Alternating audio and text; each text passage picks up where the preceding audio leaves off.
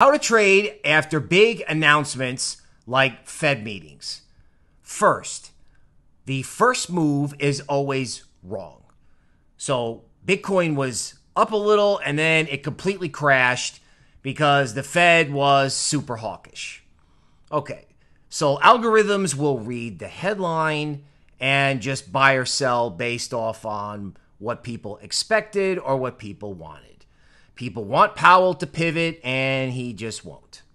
Why? Well, because if he did, he would have to admit something is really, really wrong, and they're not ready to do that yet.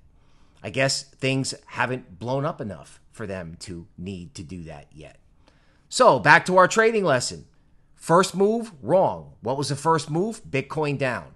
Everyone's like, oh, the Fed's super hawkish, sell Bitcoin. Oh, the government released a report saying that crypto was not a good form of payment, etc., etc.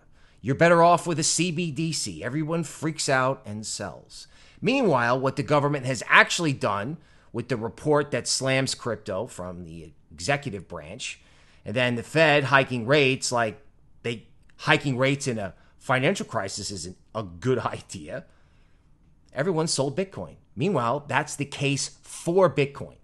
Like, the more the government doesn't like Bitcoin, the more I like Bitcoin. The more people sell after a Fed announcement, after probably the worst Fed decision in history, fighting inflation when real estate and everybody in the banking system, the regional banks, the depositors, the lenders, the borrowers, are all going to get hosed. And everyone forgot that today because they watched the algos sell everything. When the fact of the matter is, a lot of times after big numbers are released, people take a deep breath and go, what's it all mean? What just happened? Well, what just happened in legacy jargon, it's called policy error.